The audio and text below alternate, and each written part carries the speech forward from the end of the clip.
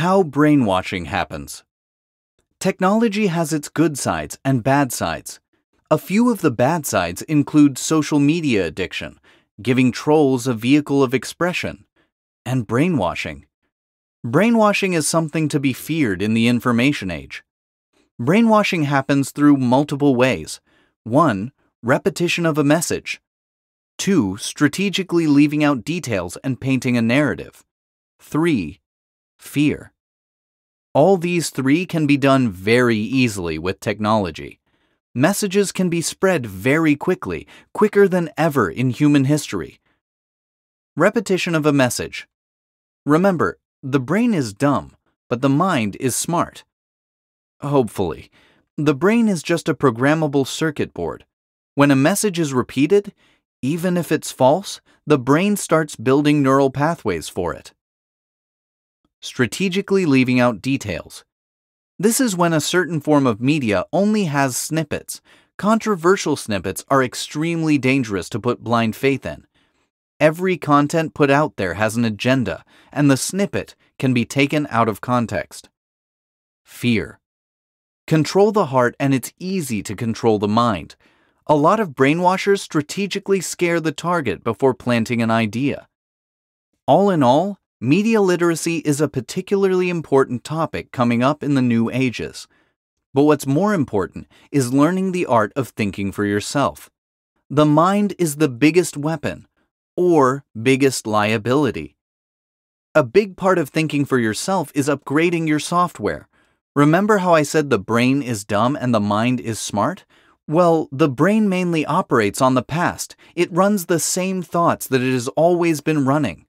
It's up to the user of the brain to upgrade the thoughts. That can be done with repetition and practice.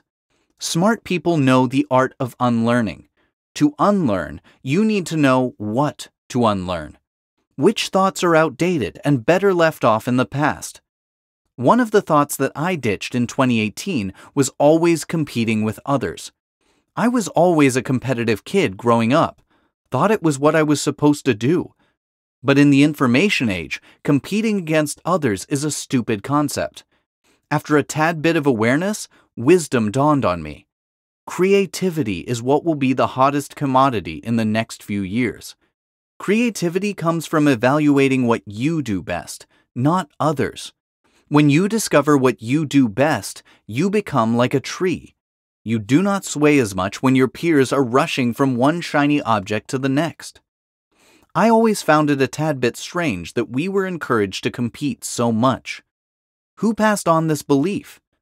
Charles Darwin had his survival of the fittest principle. Although well-intentioned, it's an outdated belief. It conditions a being as a fearful creature, always worrying about someone coming and taking away what's theirs. Another thing I found is that the people who are the highest in their field often cooperate, not compete. Who controls media? A few corporations, like 5 or 6 of them. They're cooperating in the back and encouraging competition for all those lower than them. Something doesn't seem right. Seems like some brainwashing is going on. It's no surprise that people are more anxious than they were before. It's because there's more noise in the external world. The key to avoid getting brainwashed is to become smarter. Become smarter by ditching the limiting belief of competing with others and instead compete against your prior day self. That's the core philosophy of the level up mentality. How well someone knows themselves dictates intelligence in the real world, not a test score. One question, Armani. Why do people try to brainwash me in the first place? Why not try to just sell me a product without ruining my mindset? Because of power. Power can make good people do questionable things, and bad people do evil things. Once you brainwash someone once, it becomes easier to control them in the future. A lot of systems need a hierarchy.